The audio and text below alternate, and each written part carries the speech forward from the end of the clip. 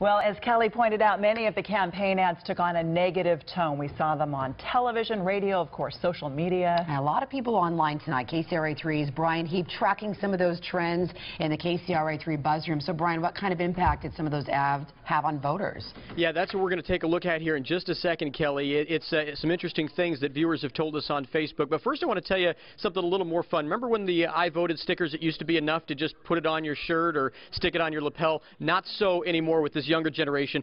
Sarah's going to come up here and show us what the kids are doing now with their I voted stickers.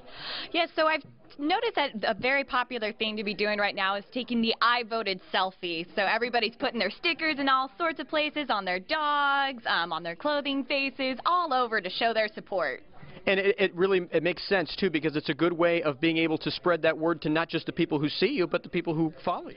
Exactly. And it's also really nice because it means that the younger generation is also very excited to be participating in the elections and getting other people out there. All right, very good. Thanks, Sarah. Appreciate it. She's going to find us some more good stuff throughout the night. Now I want to show you back to the question you asked before. We asked people on Facebook, were you swayed by any of the political candidates, the propositions, based on the ads you saw on TV? And we got some pretty negative response here from viewers for the most part. They were not too happy with a lot of the commercials, thought they were too negative. You see this one from Linda Pollock Martin. She said she wasn't swayed by those. She thought they were too negative, but she said some of the proposition ads made her pause and actually go back and do the research. And that's a good thing to hear, because that is certainly part of the point here for everybody, to be an informed voter when you head out to the polls today. We're live in the KCRA 3 Buzz Room. Brian Heap, back to you.